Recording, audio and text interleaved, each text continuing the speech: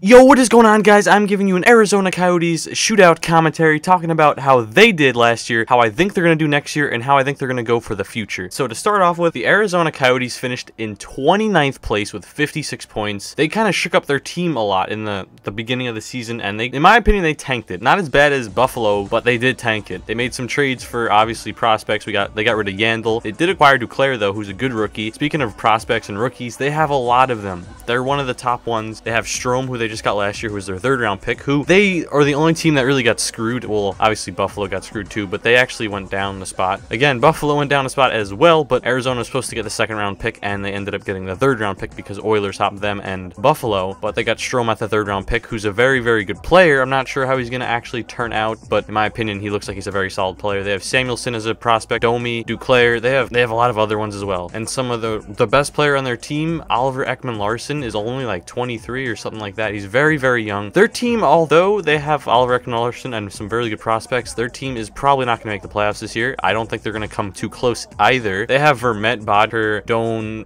some alright guys. Hansel's pretty good, but besides that, not too great. Goalies is a bit of a mixed package. They have Mike Smith, who was really good a few years ago, maybe like 2-3 years ago. He was pretty shaky last year. They have Dubnyk as well, but that is what they did last year, and that's a little bit of their future. Some of the trades I want to go over are they traded Korpikoski for Boyd Gordon, so that trade's a bit, it's not too great for either side, to be honest. It's just a mad trade. Here's a trade I do not like at all.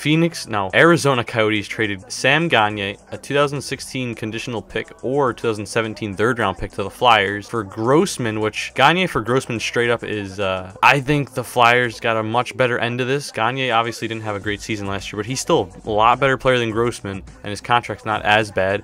And also, they got the contract of Chris Pronger to the Coyotes, so I don't like that at all for the Coyotes. I don't know why they would give up Gagner, 2016 conditional pick, for Grossman of all people, and Pronger. Obviously, the Coyotes have cap space, but I just don't like that trade at all. They traded a pick to Calgary as well. So besides that, nothing else really happened. They got Bodker for another 1 year, Vermette for 2 years, Lindback for 1 year. Besides that, nothing else too major. So where I see the Coyotes finishing this year depends on how good Ekman Larsson plays, how good Smith plays, and I guess just how if any rookies are actually going to play on their team. I'm not sure if they're going to have any rookies play on the team this year, but I'm saying they finish bottom 4 team in the NHL. I could see them finishing dead last, honestly, but Ekman Larsson is a very, very good defenseman, a very good player, and that's where I see them finishing. I don't think that they have a chance to make the playoffs at all. Again, that was a pretty nice goal, but I don't think they have a very good chance to make the playoffs at all. Their team is just not very good at all. Their best forward is Bodker, Vermette, or Hansel, and those are all like, they could be first-line guys, but mainly you think of second-line guys, and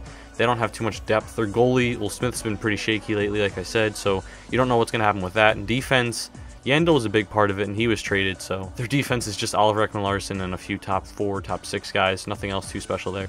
Well, that's my opinion on what I think the Arizona Coyotes will do this year. I think they're going to come in bottom 4 team. I even think bottom 2 team makes a lot more sense because with their roster, where they're going for their direction, they're rebuilding. I think in a few years they'll be very, very good when all their rookies come up, if they all perform as their expectations are shown for them. But right now, Arizona Coyotes are a bottom 4 team in my opinion, and they're not making the playoffs next year or even the year after that. Maybe in 3 years or 2 years they'll make the playoffs, but for right now, Arizona Coyotes are a bottom team. If you guys enjoyed this video, please leave a like. I want to hear your suggestions or feedback in the comment section below, and I'll see you guys later. Back to my ways. People always ask how I got my nice things. Take my crown to the grave. I'm an underground king. I bet we can make tonight the greatest story ever told. Cause I'm down to spell whatever later.